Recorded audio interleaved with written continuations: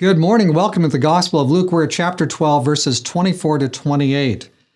And the Bible said this, "Consider the ravens, for they neither sow nor reap, which have neither storehouse nor barn, and God feeds them.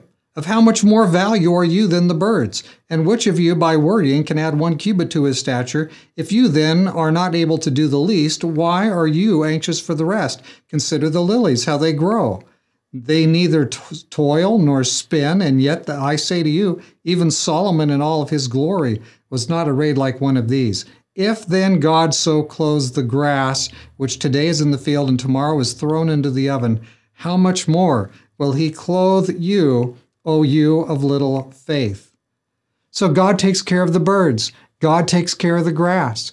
God takes care of the needs of all these creatures. He is very much on the job. He's very much on point. He's providing for all the different creatures, all the things that they need. God is providing. And he says, by the way, points out to us, what can we do? Can we increase our stature? Can we make this and that changes? There's a few little changes we can make in our life, but a lot of things are set. I cannot suddenly be 6'6". It's just not what's been given to me. I'm a little bit shorter than that. I'm somewhat shorter than that.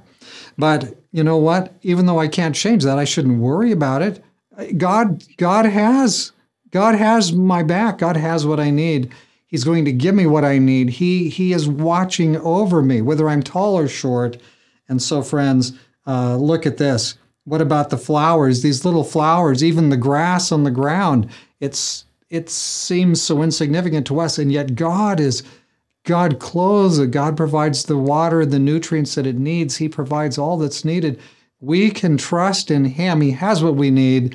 God is on our side. If God is for us, then, it doesn't really matter who else is against us.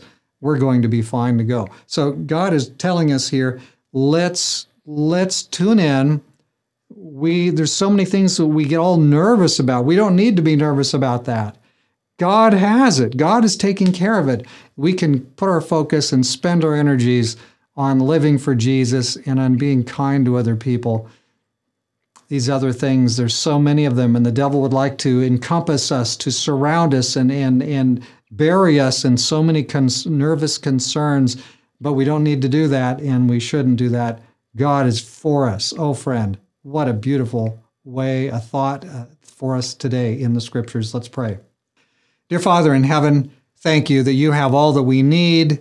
There's many things we tend to worry about. We want to worry about all these things and have big concerns and get all stirred up and be excited, and we can't lay in bed and we can't sleep at night because we're so worried about all these things. These things that you already have taken care of, these are already under your control. So Lord, help us to relax, help us to surrender, to submit these things to you, and to just trust in you. And we'll have mental health that we don't have when we are trying to be God and run the world. Oh, thank you, Lord, that you are God.